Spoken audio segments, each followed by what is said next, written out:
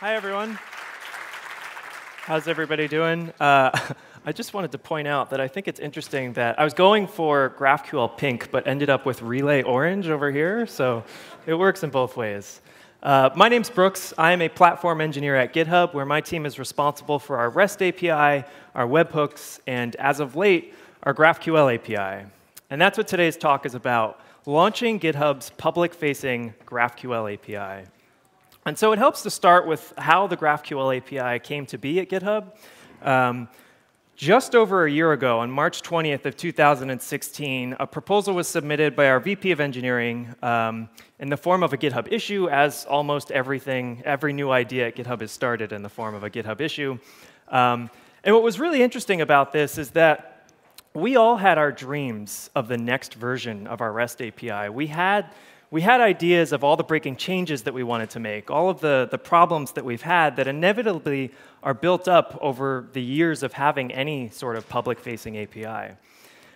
Some of the things that really struck out to me and to the larger platform team was the idea that you can fetch multiple resources in one round trip. This was revolutionary. This is something that we had all dreamed of. Another was schema introspection. And I know I'm preaching to the choir at this point, but the idea of schema introspection was a totally different, a great idea that just didn't map well to the REST endpoints that we had. The ideas of theoretically building documentation for free and automatically, programmatically building API clients, like Dan spoke to earlier. These were dreams that we have had for a long time, and as a back-end engineer, this is the holy grail. This, just being able to kick up your feet and say, well, cool, yeah, my code can just write more code or documentation, and that's amazing. So about 2 weeks later, Kyle Daigle, the API engineering manager at GitHub, had a proof of concept done. And what was really incredible about this proof of concept is this wasn't just a greenfield application, just a greenfield proof of concept.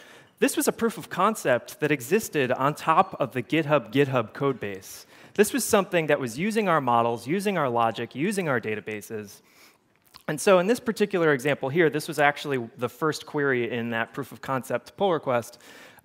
We're Rubyists, so we use underscores everywhere. And we now have learned our lesson that that's absolutely not allowed. There's also no pagination, which is something that we had to solve. But nonetheless, the fact that we were able to get a list of our repositories just in a matter of a few weeks really prompted the question, well, if Kyle can do this in 2 weeks, what could we do in a year, in 2 years, with this new technology, GraphQL? Before I click the next slide and move on to the next stage of our GraphQL evolution at GitHub, I should asterisk it with, there's a catch. But 1 week later, a new team was created about GraphQL. And the catch was that this was the result of a timely reorganization at GitHub on the engineering team. But the fact that we had a proof of concept done and the fact that we were all so excited about GraphQL is really what propelled us to form this new platform interface team, which is the team that I just introduced myself on, so that we could take GraphQL to the next level. We spent about 8 months or so before our next big GraphQL milestone, and this was the point in time where we learned all of the things about GraphQL that ultimately I'd like to present about in this presentation today. But 8 months later, we launched the public early access release of our GraphQL API. You can think about it as an alpha. And we got press. This is a really exciting time for us, but we learned a lot along the way. And if you fast forward to today, we're actually running 100 million GraphQL queries a day, which is really incredible based on where we were a year ago. This is still kind of small on GitHub scale, but nonetheless, for our GraphQL API, which is still in alpha, it's really incredible. So we learned some stuff along the way. First off was tooling. So going back to that original proposal, the idea of having automatic documentation was something that we wanted to try and tackle early on. We knew if we were going to be releasing this to the public, it's something that we would have to focus on. My colleague Garin Tarikian wrote this Ruby gem. I really liked from the previous talk the idea of a majestic monolith. That's pretty much what I would call GitHub's application. But so we use gems. And so this is a gem, GraphQL docs, which basically allows you to fire off the introspection query, and based on the results of that, put it in this nice, pretty clean documentation website. we knew that our users are comfortable and familiar going to this particular website, and we would have to do something in order to make them comfortable and familiar with GraphQL. Now, that being said, almost always, if I want to show someone what GraphQL is and teach them what it is, I'll open up Graphical. And within a matter of minutes, someone will just, their fingers snap, and they're like, cool, I get it, it makes sense. So it was important for us to embed Graphical inside of our developer website. And the reason is to reduce the amount of friction in order to start using GraphQL at GitHub. If you click that green button, you get an OAuth screen, which figures out all the headers and the authorization and all that stuff so that people can really hit the ground running without having to jump through any sort of hoops. And they're using their own data after they click that green button, which is pretty cool. The next thing that I was talking about in the original proposal was like, yeah, automatic client generation. That's incredible. That's huge. We've always wanted something like that. And the idea was like, well, we're totally going to have to build a Ruby client. We have OctoKit, which is the library to read in the REST API from GitHub in Ruby, and there's a few other languages as well. But the catch was we did need a Ruby library, but for reasons other than we originally suspected. We ended up building GraphQL client. This is something that was built by Josh Peak at GitHub. And basically, the idea is, as Rubyists, we want to be able to exchange a GraphQL query for just nice, pretty Ruby objects that you can call methods on and map that to the fields and the objects and the relation of the graph that comes back. We also co-locate all of our queries, or fragments better, in our views, which is something that's borrowed from the world of JavaScript, as I understand. I am totally a back-end engineer, so co-location was a totally foreign concept to me. But basically, in our Rails views, at the top of each of our Rails views, what we're ending up doing is defining fragments and then reusing all of those the fields that have been fetched inside of our views. We define our queries inside of our controllers, and then we execute that when the action is requested. But we do all of that in Rails, which is really neat. Next up was query profiling. As more and more people started to use the schema and to develop schema internal to GitHub as application engineers, we found a need for having to take a look at a particular query and say, well, why is this slow? Where could this be going wrong, and where can performance be improved? And so what we ended up doing is tapping into our MySQL instrumentation. Again, this is about a year ago. And so the idea is that we're able to see the exact SQL that was executed for a given GraphQL query. This is something like what Apollo Optics does very well now. But the idea of having to dive in and take a look at what the underlying implementation is and see how that's executing was very powerful and very well needed for us. One of the next things that we learned along the way was authorization. We're reusing the OAuth logic from our REST API. The general idea is that scopes are granted to a particular token. So when a user logs in through any sort of external application to GitHub, you get the OAuth window that pops up, and it asks you what sort of information would you be willing to share with this third-party company, for example. And so these scopes represent the different permission levels in which you're allowed to grant to a particular token. Like, yes, I'm willing to give up my private repositories or my public repositories of the organizations that I belong to. And then that token is used to make a request. This flow is something that's familiar to our users, and early on, it was less for us to build, less authorization, and we can reuse a lot of the same authentication that we have pre-existing in the GitHub codebase. This is an example of how we're able to pull that off. So this is Ruby. We're using the GraphQL Ruby gem. Shout out to Robert Masalgo, who built that and really was able to get us to the point from 0 to proof of concept very quickly. But the general idea is that we can define the name of this particular object, and what we do is we annotate our schema definitions with various different things that are important to us. So accepted scopes, these are the scopes for an OAuth token that were allowed for a particular object. And this is throughout our schema definitions. Now, what's cool is in GraphQL, you can actually analyze the query before any sort of resolution happens. So for example, if you take this incoming query, someone's making a request to the API, you can take a look at that, you can parse the AST, and you can say, okay, cool, this user is looking for a particular organization, the GitHub organization. And you can match that with the schema definition to see, okay, what sort of scopes are necessary in order to see this particular thing? And so right off the bat, what you can do is check against the token and the scopes that have been granted for that token versus the query that they're requesting. And to be frank, this is something that you can probably pull off with a REST API as well, but what's really interesting is that no longer are your scopes bound to entire RESTful resources. They can be bound to things like fields and things that may be sensitive, like your email address, for example, but not the entire user object. And so this isn't perfect. In some cases, you actually have to perform the resolution first in order to determine what the appropriate scope is. The perfect example for us is repo versus public repo. Repo is a scope where a user comes along and says, I'm willing to give you access to all of my repositories, whether public or private. Whereas public is, I'll give you access, but just my public repositories. And so what we've done is introduced a layer of authorization on top of the resolution using the middleware that was mentioned in the previous talk, basically to check after the fact, okay, we have the repository, is it private or is it public, and then determine the appropriate scopes. One of the next big sections of what we learned was in schema design. So first of all, there's more than one schema at GitHub. There's one schema for new and sensitive features, and there's another for everyone else. So there's the public schema, and then there's the schema that may be things that we never are willing to expose, for example, like a password or billing information or something like that. We never want to expose that in our public schema. And also, there may be new features that are under development. That also would stay in the internal schema. And similarly to the way that we're defining our accepted scopes and annotating our schema definitions in Ruby, we do the same thing with this visibility argument. And so we have something like public here for organization, but for this cool new feature that we want to release, we may want to keep that back until we're absolutely ready to release it to the wild.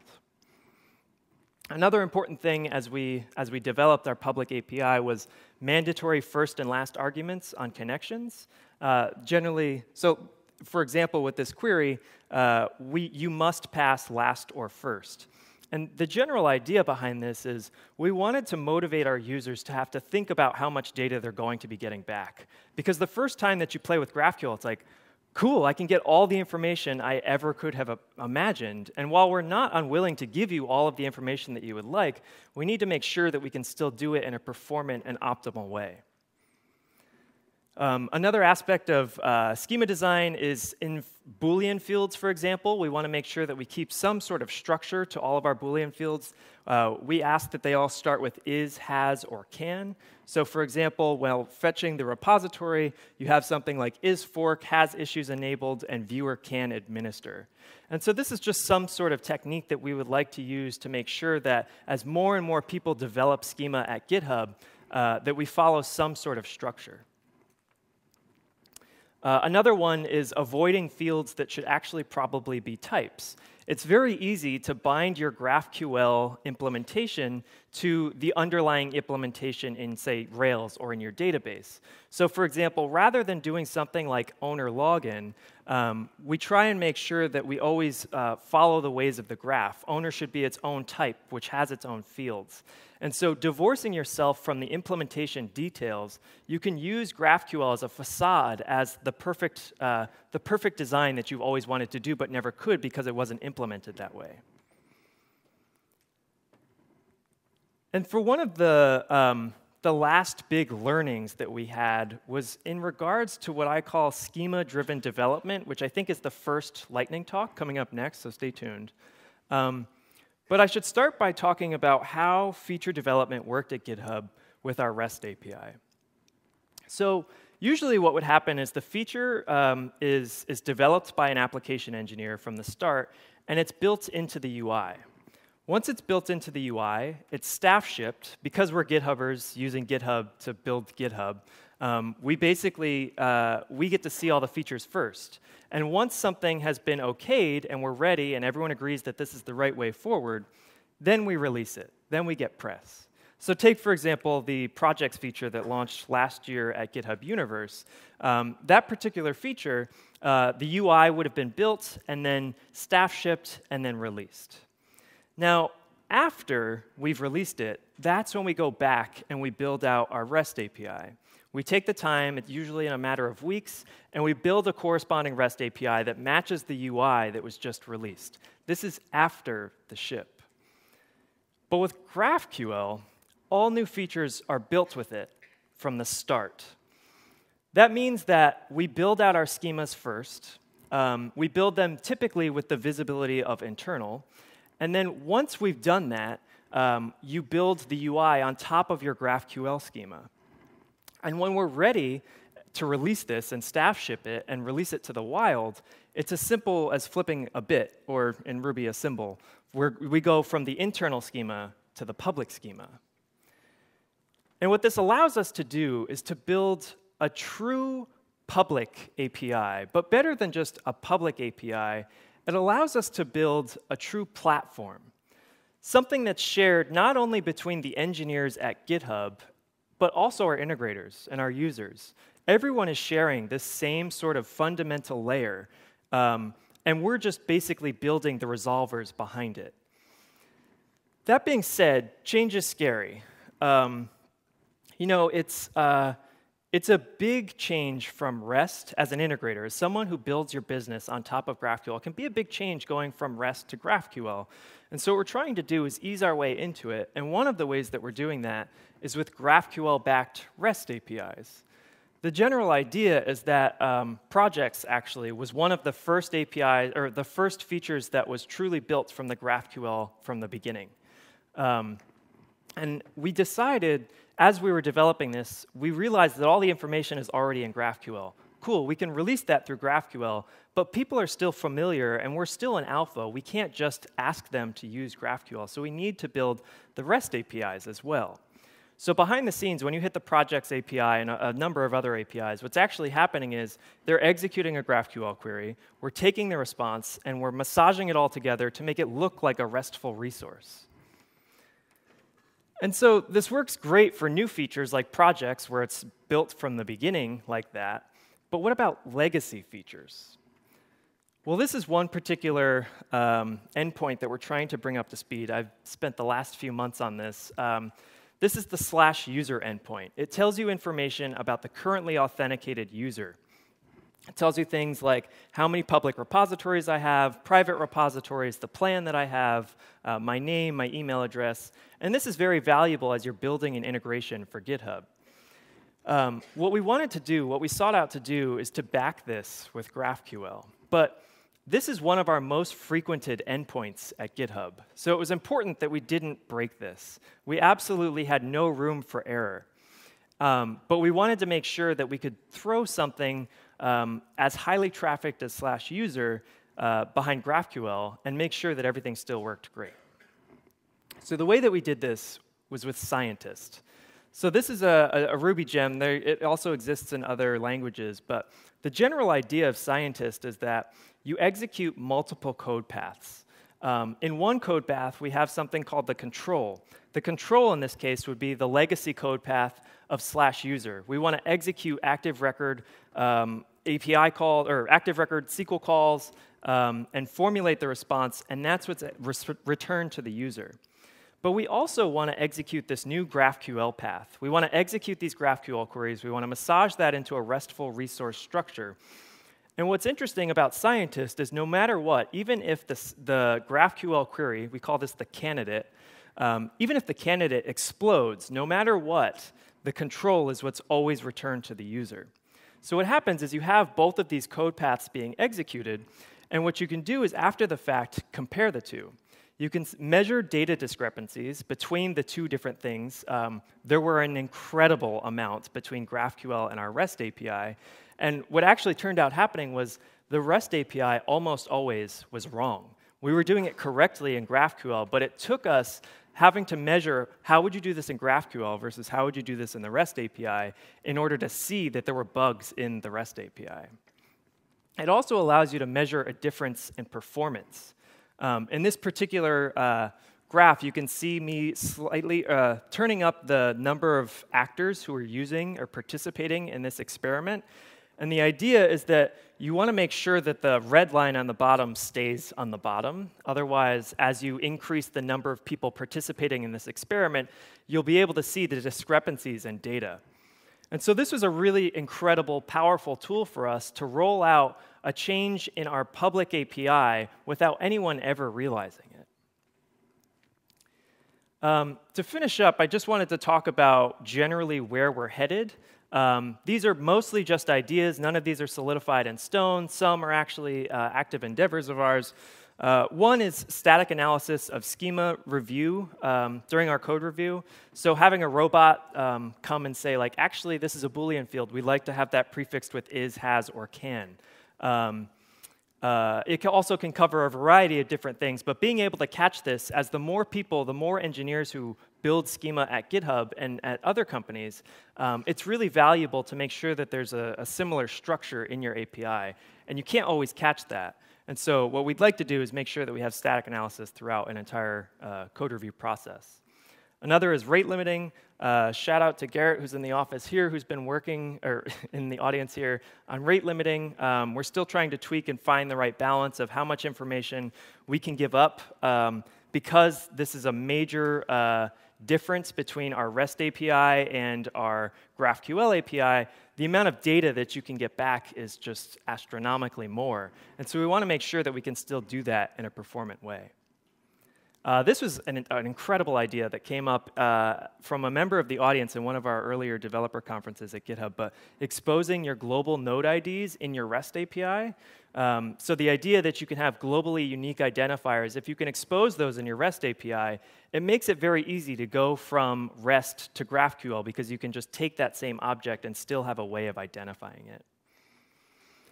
And one idea that we'd like to borrow from the current version of the REST API is this concept of previews. So if you've ever used the GitHub API, when we release a new feature, or more specifically a new endpoint, the way that it works is usually we'll roll that out with a special preview. And in order to opt into that preview, you must pass a special header. The idea is that you're opting into this preview. We'd like to do this with the GraphQL API as well, because more commonly than not, we'd like to share the public schema with you, but we're not quite sure that it's exactly how we would like it. So we would like the flexibility to change it if we ever want to within a certain period of time. So say for the first 3 months, a new field or a new object is introduced under preview, and say you have to pass some special directive or something like that. We haven't figured everything out. We're still working on stuff. If any of this stuff interests you, we are hiring. Please reach out to me either on Slack. I'm at Brooks on the GraphQL Slack, or at Swinnerton on Twitter and GitHub. Thank you.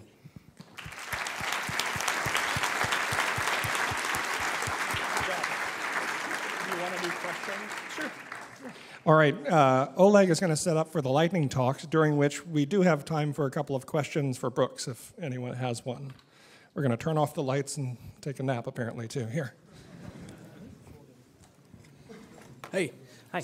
The preview fields. Yeah. So one of the main concepts of GraphQL is that you mutate your API. You don't kind of like version it. Sure. So are you going to try to draw a line and say this isn't a version, this is just a field that we don't want to bring out? Yeah, we want to avoid versions at all costs. But instead of having to deprecate fields or go from like renaming one to the next, we would generally like the flexibility of having to do that for a certain period of time.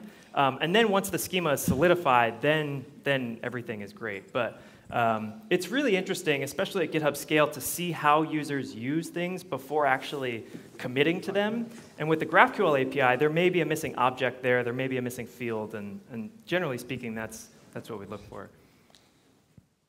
More questions for Brooks? We do have time. Yes. Meet me. Hey, what was the reason to support relay in the GitHub API? You have oftentimes like the simple and the connection API. I'm sorry. What was the main reason to support the connection API with nodes and edges in the GitHub API, and not just a simple API? Sure. I mean, the feedback that we've received from our integrators in the REST API is that it can be very painful to stitch together multiple REST responses. what we've actually done is we have, not only can you do like a single node lookup in the GraphQL API, but you can do like a nodes and pass it a variety of globally unique identifiers. It's basically just a way that consumers can get as much information as they would like with the least amount of friction. And coming from I wouldn't say that we have a strictly RESTful API, but we try and strive towards that with the best UX as we can. And so we're basically just toying around with that, of being able to fetch all the information as you can with nodes and pass a variety of different global identifiers. All right, we'll have one more question before the lightning talks. Thank you. So I've been playing around with the GitHub API. It looks really good. Could you talk a little bit about the whole nodes and edges thing? Sure. And what are the trade-offs of having those, and why do you have them? Sure. Yeah. So it's taken from Relay, and the reason that we do that is so in Rails we have things like join models, or a join table essentially, joining two different models. We found that edges work very well to describe the relationship between two models, at least in our implementation. It also really helps with pagination. So so on the connection, you could ask for the entire total count, but for each of the edges, right now it's pretty simple in that you just ask for node and the cursor. But theoretically, you could design an edge that describes an entire relationship between two different nodes. I think we do that in a few cases, and that's generally the direction that we would like to go through. But yeah, it's a concept from Relay that we borrowed. Relay, the spec. Okay, thank you very much. Cool, thank you. All right.